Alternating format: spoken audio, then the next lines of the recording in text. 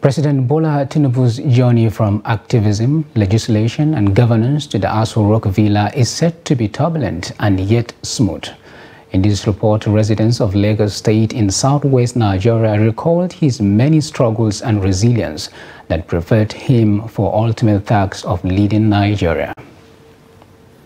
The inauguration of Bola Tinubu as the 16th President of the Federal Republic of Nigeria did not come overnight. Residents of Lagos, a state he governed for 8 years, say it was a result of planning, hard work, political networking, and investment in people over the years. He has been confronted with many challenges of support. In fact, if I have to quote his wife, if I have to refer to what his wife said, that they have been bruised and that his family has been battered. So he surmounted it to the glory of God. Despite betrayals from his trusted allies, the man still forged ahead through courage. What I can just deduce from his travel is that he's a courageous man. You can see he has the charisma, he has everything to become what it is today. And thank God he's the president of Nigeria.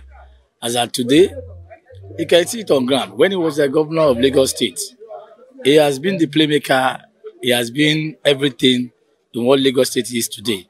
While confirming his capacity and commitment to deliver on the mandate, other respondents say the new president requires the support of the citizens, especially the youths, to move Nigeria forward. Iwaju is somebody that we've known that has really performed well in Lagos State.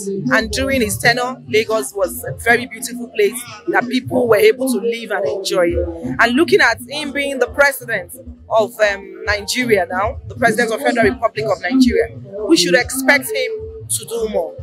And all he needs is our support, especially the youth. We should support him. If we give him a support, we should give him the support that is needed. And the prayer that God should give him good health and sound mind. And we know with that, he's going to surely move Nigeria forward to a greater height. He's one of the people I so much believe in Ashwadi.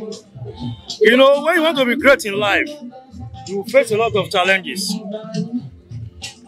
Before the election, there's a lot of rumors, there's a lot of propagandas, there's a lot of, what's it called, photoshopping videos and all that.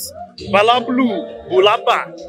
But with that, Ashwaju is our president today.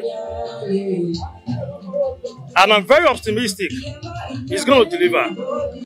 As a new president hits the ground running with the top decisions such as removal of nagging subsidy, draining the nation's resources, respondents urged him to promptly fix the economic challenges.